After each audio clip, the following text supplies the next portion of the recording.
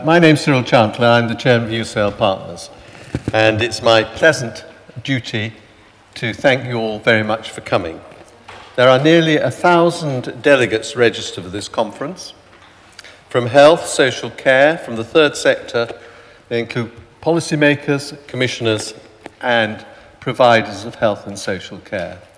And the fact that so many of you expressed an interest, I think, is a cause for some optimism for the future. But also congratulations on being here. I think you will find this was the place to be, and those who are not here, as Shakespeare said in Henry V, will regret it. Now, I don't think we're going to be reenacting the Battle of Agincourt. So why is this the place to be? It's the place to be because long-term conditions are a challenge to all of us, including myself. Indeed, I'm partly here because of enlightened self-interest. But I'm not alone. At my age, in Scotland, 90% of people have a long-term condition, 60% have 2, 40% have 3, and 10 have 5 or more. Now, the NHS was not designed for this. In 1948, when it started, life expectancy for males was 68 years. Long-term conditions account for 75% of the costs of the National Health Service. And the NHS itself is facing a deficit of £30 billion per annum by 2020. So the Nicholson challenge is getting worse. We are in very serious trouble. According to Dr. Foster, 29% of our hospital beds are occupied by people who would not be there if they received good care in the community. It's almost as though you can't get into our hospitals because you can't get out of them. We're running at over 90% bed occupancy, which is frankly unsafe, unlike Holland, which runs around 75%, and has 160 primary care centres, which are open 24/7. But it gets worse. We have the second worst record for amenable mortality for both communicable and non-communicable disease in the 17 richest countries in the world. Only the United States of America is worse. We are the second fattest nation on earth. We need to strive to improve health to the end of life. Biologically, few people are going to live beyond 100, but we want to strive for square wave death, if I can put it like that, that you're pretty well and active until the time comes, like Solomon Grundy. We do have to do better. We have, in Stephen Dorrell's words, to reimagine healthcare. We have to find new ways of promoting health, especially for our fellow citizens who are socially marginalized. We have to find ways to change harmful behaviors. And it seems to me a good place to start, wonder why we didn't think about this before, is to listen to the patients and the people who are affected. And this shouldn't be a novel idea because they are the experts. As Jama said in an editorial a while ago, the patient is the pilot, the healthcare professional may help as a navigator. And this conference is about exploring new ways of working. We have a patient jury of 12 people who will be watching and commenting and advising throughout, and we need to listen. We need to think, we need to research, we need to learn, and that is why we at UCLPartners are really pleased to be involved in this meeting. It's what we're here to do. At UCLPartners, we have 5 main programs dealing with cancer, cardiovascular conditions, women and children, and long-term conditions, but most importantly, mental health. And mental health is particularly important in today's context because it's the source of the commonest feature of a long-term condition, but also if we're going to change behavior, they are going to have to advise and help us how to do this. We are delighted that the Department of Health and Dr. Martin McShane have invited us to help, and the Dodds have engaged to organise the meeting. We're all in this together, and that is why the House of Care has been adopted as a metaphor to frame our thoughts around patient-centred care. Please may I now invite Martin McShane and Jonathan Hope to tell you more. Martin.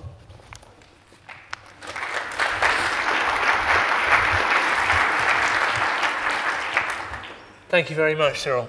I'm only going to speak briefly because I get a second bite at the cherry in a few minutes. So just to say that it's a privilege for me to have the job as Domain Director within NHS England, working with 4 other Domain Directors focused on supporting better outcomes and high quality care for all in NHS England. I've had an eclectic journey arriving at this position. I trained just down the road. I then spent the 1980s as a surgeon in training, research and practice. And then, for reasons best known to myself, I went into general practice for 14 years. And then I decided I would have a third career and became a commissioner. And I hope I can bring some of that experience, knowledge and insight to bear to support the job that NHS England has to do, to support high quality care for all. And one of the things that NHS England needs to do is be a support to communities, professionals, individuals who require the services of the NHS and other parts of the system to improve their qualities of life. Now, one of the things about this conference, which I'm really keen to have, is that it is not about chalk and talk.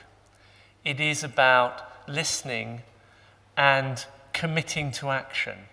So one of the things I'm going to ask is if everyone in the room, before they leave the conference, no matter how small it is, would make a pledge.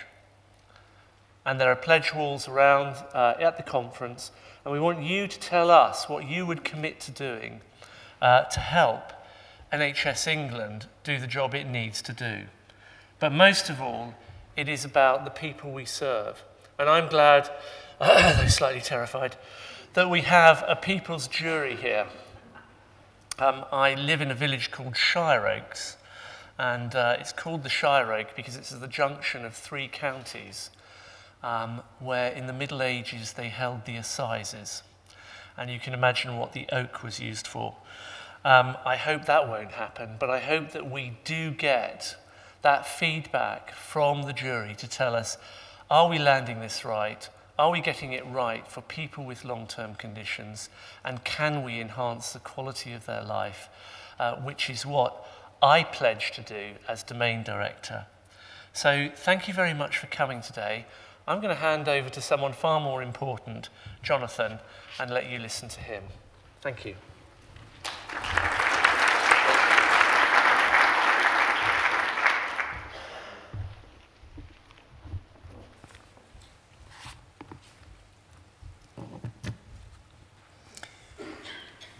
Good afternoon, everyone. As you know, my name is Jonathan Hope, and I would like to start out with a thank you.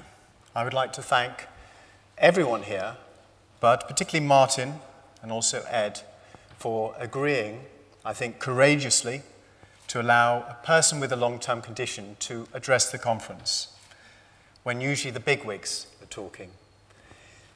Thank you. I'll briefly tell you a little bit about my own background before I go on to share with you what I believe are 4 of the key needs of people living with long-term conditions. I was diagnosed with kidney failure when I was 12. My kidneys failed when I was 16 at school. Since then, that's 32 years ago, I have had an extraordinary journey. I've suffered unimaginably, despite receiving good and sometimes exceptional care. I've had 15 years on dialysis, much of that on a kidney machine. I spent years in hospital. I've had more operations than I can even remember. And I've had 4 transplants. The 4 things I'd like to highlight in the next 8 or so minutes are, well, before I go on to tell you what the first one is, I'd like to ask you all a question, perhaps to take you into your own imagination.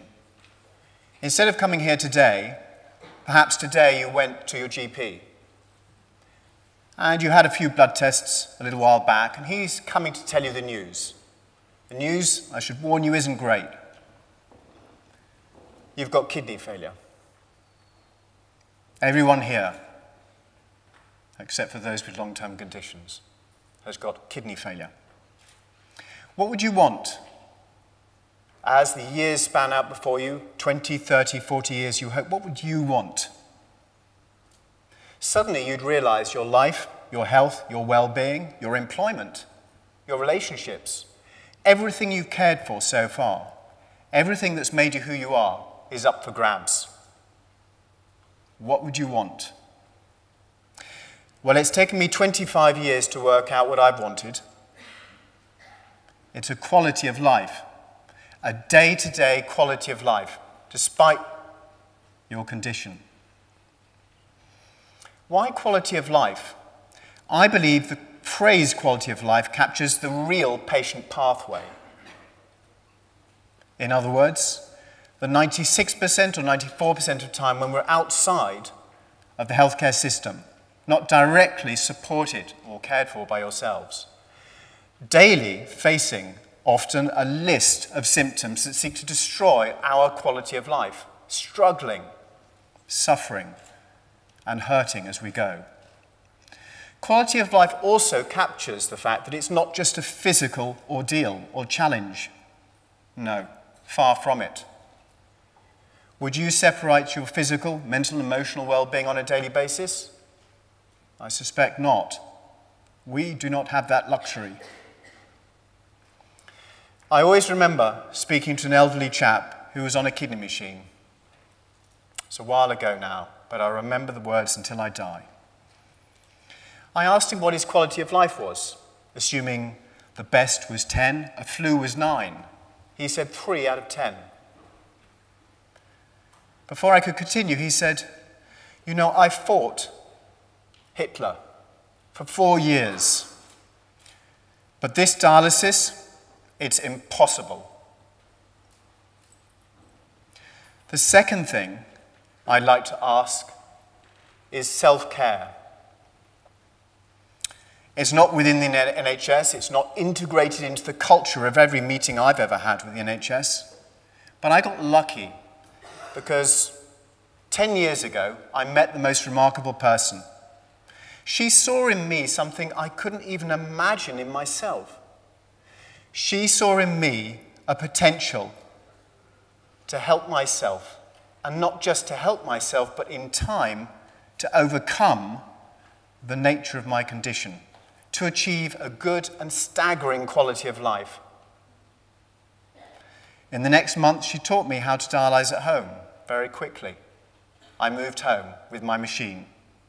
I never looked back. She was the one who changed everything for me because she saw something in me I didn't know I have. I ask that we all see things in people that we do not think they have.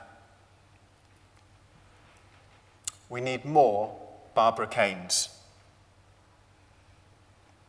The third thing I'd like to suggest that we need is often referred to as PPI, involvement and engagement. And I don't mean in shared decision-making. I mean in designing services. I mean in choosing where funding goes, at the very top, so it filters down to the very bottom. Why is this important? Well, about 7 years ago, I went to Holland. And I went with some clinicians, first trip I'd ever been on, where clinicians and I went together. And we were investigating a new type of dialysis treatment. Never heard of it before. It was the gold standard 30 years ago. Still never heard of it. It's called nocturnal dialysis. And what seemed to be happening was the clinicians were ticking all the boxes, Yes, urea clearance, good. Yes, we've got the systems in place. We'll be able to plan and put them in place, etc. I wanted to know one question. And that was, what did the patients think? What did the people living on this machine want? And what did they think? I asked a patient, and he told me 10 of them have got together recently. And what he told me, I didn't believe. I literally didn't believe. It shocked me so much. He said, we feel so well, we don't want to transplant.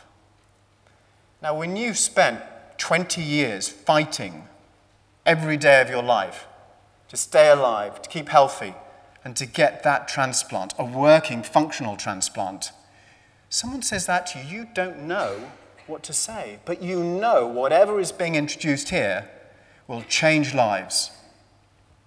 Within the year, due to some amazing work by both clinicians and patients, it was introduced, a national first.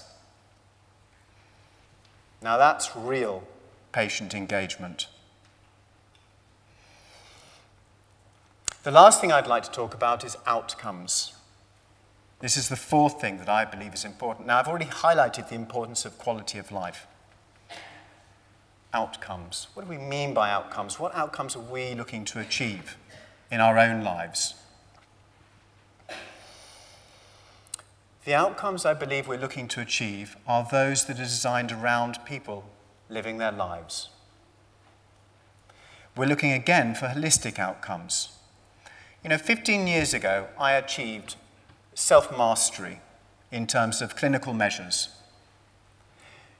I was able to say to my clinician, whilst we're on a trip to America, where the Americans had just said, sorry, we can't do your dialysis session, I'm going to be okay. I don't need to be airlifted home. He looked at me, rather skeptically, I must say. He said, why? I said, I can tell you what my potassium is right now. It's 4.3. And he, rather skeptically, said, I think it's 4.4, which suggests you don't quite have the control you wish. 3 hours later, after negotiating the US healthcare system, we found out 4.3. But what was my quality of life like at the time? It wasn't great. I'd achieved what the clinicians had inspired me to achieve, but I hadn't achieved what I wanted to achieve. So PROMs, patient-reported outcome measures, measures that we ourselves testify to, the effectiveness of a treatment or other. Very lastly, I'd just like to also add my own thanks for all the individuals who've made it today on we originally marketed it, so to speak, as the People's Jury. I think they've now relabeled themselves People's Panel. I think the reason for that is because this is about taking the amazing insights and irreplaceable experience of those who actually live with conditions day in, day out, night in, night out, decade in, decade out, at face value. So I'd like to thank all of them for coming here today. Thank you.